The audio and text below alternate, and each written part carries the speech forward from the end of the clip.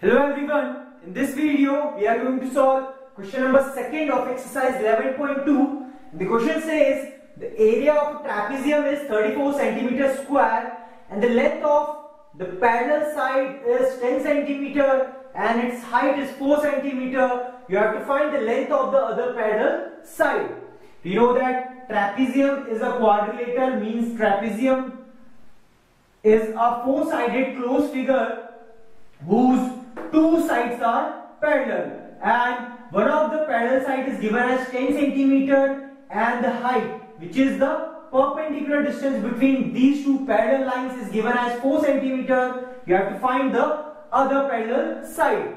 We know that the formula for area of parallelogram, area of trapezium is equals to half sum of parallel sides into height, which is the shortest distance between these two parallel lines. To know how this formula is formed, you can see our videos on the fundamentals. There we have explained why the formula is this only. Now, in this question, you just have to put the values in this formula and you will be able to find your answer. We know that the area of trapezium is given as 34. So, in place of this, we can write 34.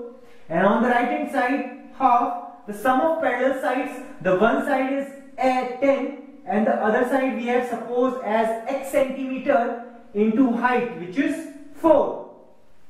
Solving this equation, this can be cancelled 2 times and this will be 10 plus x multiplied by 2 is equals to 34. And further solving it, opening the bracket, you have to multiply this 2 with both the terms. 2 multiplied by 10 is 20, 2 multiplied by x is 2x, this is 34. Shifting this constant to the left hand side, this will be 34 minus 20 is equals to 2x. This is 14, this is 2x, and the value of x will be 14 divided by 2, which is 7. So, the value of x here should be 7 centimeter.